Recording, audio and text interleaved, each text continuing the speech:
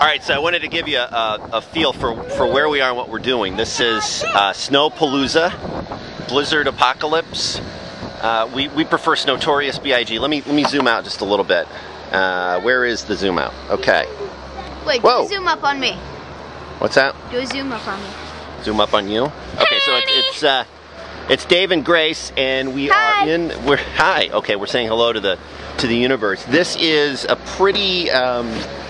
This is a pretty good picture, I think, of what we've dealt with. They said about 17 inches of snow, and there's the neighbors across the street. There's a drift down there by the Lucy. So Lucy's getting stuck near the vehicle. So you can see our license plate. That's very exciting. So down at the end of the block, we're going to show you the ability. The plows have been coming quite a bit, but there's the street that is going to be impassable at this point.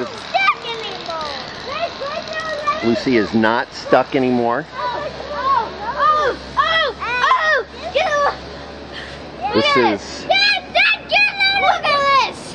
This is a large chunk of snow. So it is up to